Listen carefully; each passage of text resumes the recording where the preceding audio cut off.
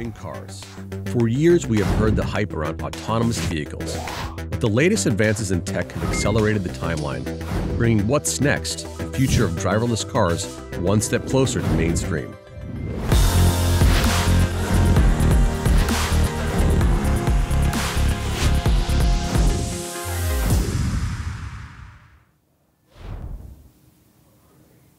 This is Yahoo Finance's Next. I'm Pras Subramanian. Today we're focusing on driverless cars. The global autonomous vehicle market is projected to reach $614 billion by 2030.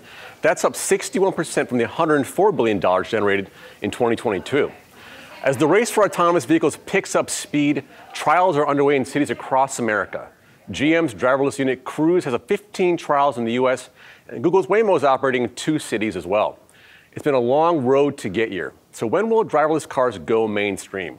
It all comes down to new technology. The processing power of AI, companies like Nvidia with new cutting-edge chips for faster processing.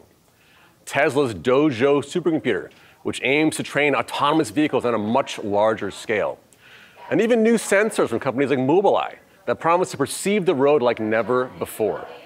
The biggest players, those are the companies you all know. GM, Ford, Tesla, and Google. But a few startups are making big waves in the space. So buckle up and come along for the ride.